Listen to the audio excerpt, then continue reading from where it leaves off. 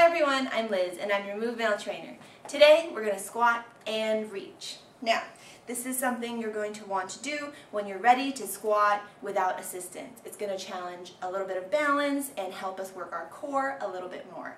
Now you might be thinking, I already squat and reach when I do my regular squats.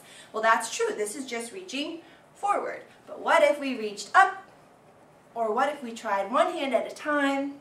I can even reach out to the side or to the other side.